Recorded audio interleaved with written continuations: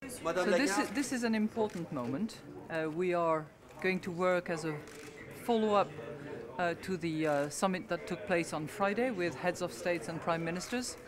And clearly we have to do an important work, and we have to take decisions that will restore the stability for the euro, in the eurozone, and we have to work on a mechanism that will be comprehensive and efficient to restore stability. Thank you very much. Thank you.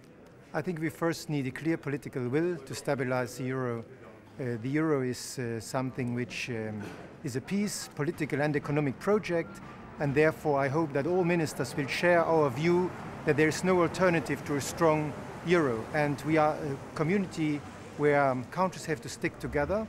So if some countries are in difficulties, others should help, because by doing that we help ourselves. I think that's one of the alternatives, but we have to check the legal basis for deciding that. Do you think what kind of role do you think that the ECB should play in this kind of fund? The ECB is an independent institution of the European Union, so the ECB should certainly play a role, but according to its according to its rules, and therefore political leaders should not influence the decisions of the ECB. Thank you. I'm sorry, I didn't get that last.